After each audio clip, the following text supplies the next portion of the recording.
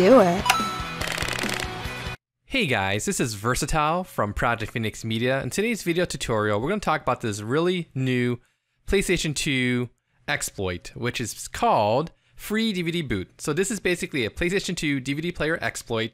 It was released the other day on GitHub. It's been making the rounds on Reddit, other forums online.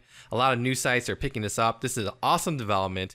And basically, in a nutshell, if you have a PS2 Slim model that has a certain DVD player version, at the time of this video recording, a 3.10 U or E series, or maybe a 3.11 U or E series, for example, it should be able to work with your PS2. I've done some testing. It works on my black PS2 Slim, which is a 75001 with a DVD player version of 3.11 U. But my Slim, the newer Slim I have, the 9001 series, it didn't work. So maybe it'll work in the future. But I'll go through the process today of how to burn the disc so that you can test it on your own PS2 and see if it works. If it does work, that's awesome, because now you can have a lot of good times. You can launch into ULaunchELF, and then from there you can go ahead, install FreeDVDBoot to your memory card. Or maybe you got Fortuna Project, you can install that too. So there's a lot of different things you can do, and I'm sure the homebrew scene will do a lot of good stuff with this in the future. So I'll have a link in the video description to the GitHub. Massive props to C-Turt, fantastic guy, he really knows his stuff. So if you want to read the text tutorial here, you can definitely read the README file here on the website, on the GitHub. The good news is you don't have to know any kind of coding. You don't have to compile anything. There's a real easy way to do this. So what you want to do is follow the instructions here. Identify what is your DVD player version. Is it 3.10 or is it 3.11? Now, as of today, at the time of this video recording, if you go to the pre-built ISOs folder on the GitHub, there's something called a hybrid 3.10 and a 3.11 all regions. This is what I downloaded and tried it out today. It works great for my one PS2 that is compatible with it. So all you gotta do is just click on the link here, right? So we're gonna use the hybrid as an example today. Click on the download. It's gonna download this ISO file to your computer. I happen to have a copy of it on my desktop here. So here is the hybrid. I also did the 3.11 as a test earlier, and this is what we got. So let's say we're doing the hybrid file. Now you need a way to burn this image to your blank DVD disc. You know, I didn't have any -Rs. I did have a +R, so I did do that. I already burnt it, so I'm not going to go through that burning process again, but I do have a rewritable DVD just to showcase how the process works. And in this tutorial example, I'm using ImageBurn. If you want to use another program to burn your ISOs, by all means, feel free to do so. ImageBurn is a good one. I just happened to download from one of these mirrors here, download it and install it. When you go through an install process, make sure you uncheck the McAfee antivirus program or whatever's in there, and you should be good to go. So let's go ahead and run the image burn. And I got a blank DVD disc in my portable external USB writer here, which is a DVD+RW, but for purposes of this tutorial, I'll show you the process. So what you want to do first is go here, write image file to disk. Up at the top, there's this little folder icon. Click on that, browse for a file, and browse to your desktop, for example. And here, I'm gonna do the hybrid. So I say open, and then over here, you're gonna have different write speeds. So in this particular case, I'm gonna do as a 4x. My DVD+R, when I did this test earlier today, it had a max speed of 8. I always like to go about 4x in the middle. I don't think there's any issues with that. And then what you also wanna do, optional, but I like to do it, is do the verify. So click on the verify box, and then go ahead and click on this button here to write it.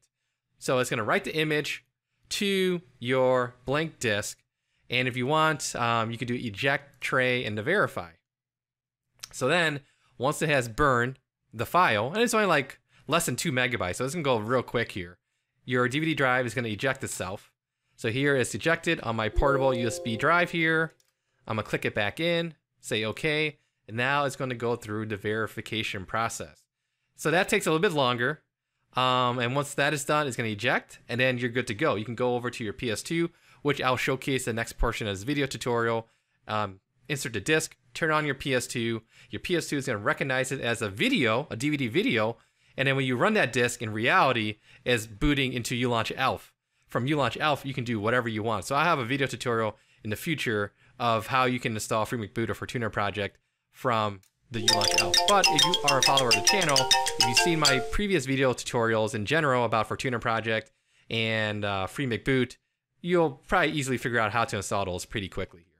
So we can see that the operation has successfully completed. That's great. The disk is done. So let's just pretend I had a DVD+R. Maybe you have a DVD-R. Both should work out well. And now let's go ahead. Let's go to my PS2 and show that this is working. It's awesome. Let's do this. All right, so let's do this. So what I have here is my PS2 Slim 75001, and it has DVD player version 3.11U. I'll show you in a second how to verify that. And here's my disc, which is the FreeDVDBoot Hybrid 310.311. Now, like I said earlier, I do have another PS2 system. This is the Slim 9001.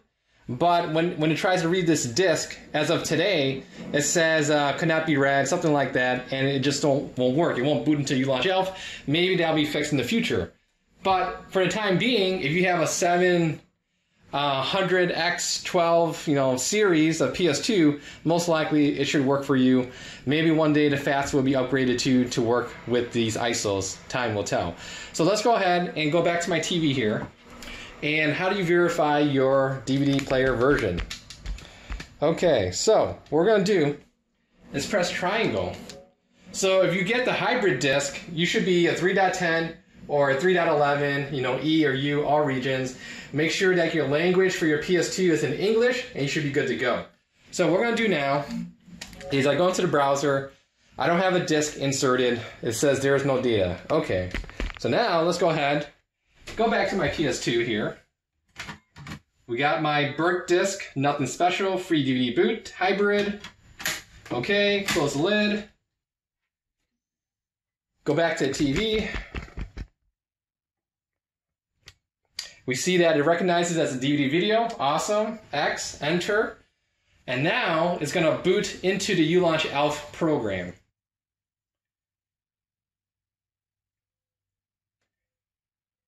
All right, cool. So now you press circle, go ahead and navigate your memory card or navigate your thumb drive if you have one connected. And you can use this as an entry point to install FreeDVDBoot to your memory card. Or if you have Fortuna Project, you can copy that over to your memory card. So no longer do you have to rely on a friend or go online or go to some store to buy a modded memory card. You can do this on your own, assuming that you have a blank DVD disc and also assuming you got a PS2 that supports the DVD player version that is available from the ISOs created by CTURT. So that's today's PS2 DVD player exploit video. You guys have any nitpicky questions, leave a comment here on the YouTube page. I'll get back to you as soon as possible. Once again, thank you for watching. Take care. Bye.